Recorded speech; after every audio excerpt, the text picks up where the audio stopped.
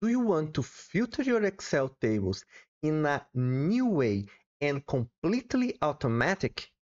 Then stay with me until the end of this video. How can we do a filter using a function instead of the traditional filter here in the columns? We can use a function called filter that is available only in Microsoft Office 355. The older version of Excel don't have this function.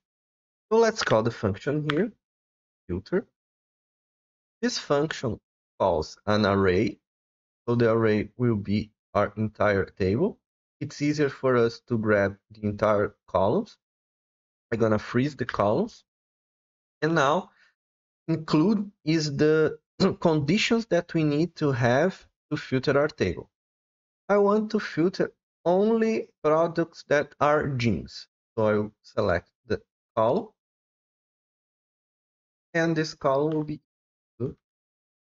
jeans, and hit enter. As you can see, it created for us a table.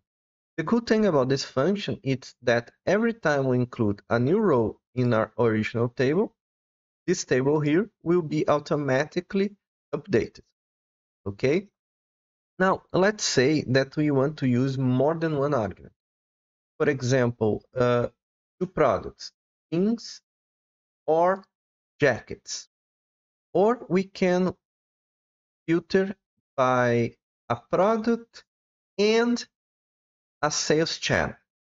How can we do that? It's the equivalent to the and or functions.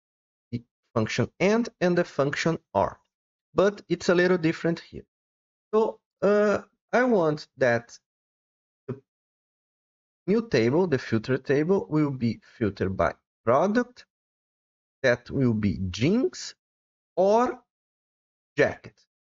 So I will go here, I will close this parenthesis, I will create a parenthesis, the first argument, gonna put a plus sign, open a new parenthesis, I will copy this because it's the same column, and now instead of jeans, I want jacket.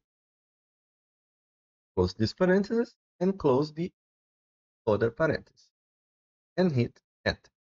As you can see now, both jeans and jackets are being filtered.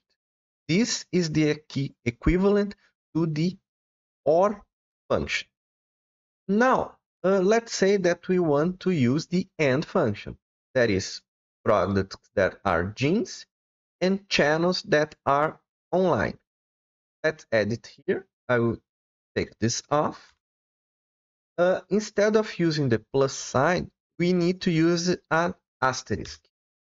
And now we want that sales channel will be equal to online. Don't forget that we need to put a parenthesis here.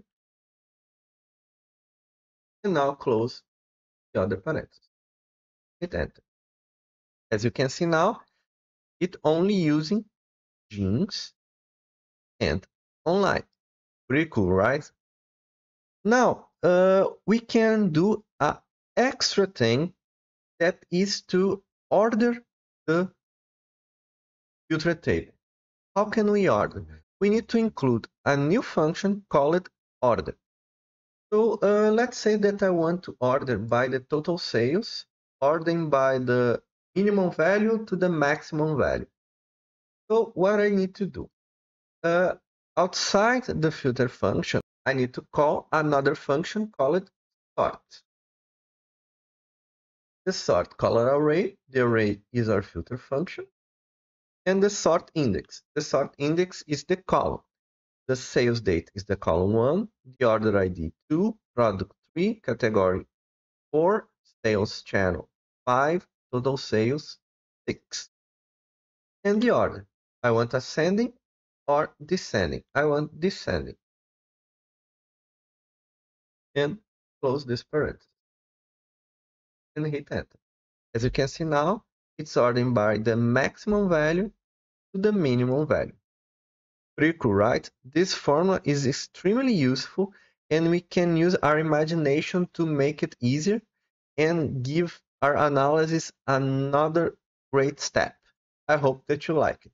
So, what do you think of today's video? Let me know all in the comments below. Don't forget to hit the like button and subscribe to the channel so you don't miss any other content.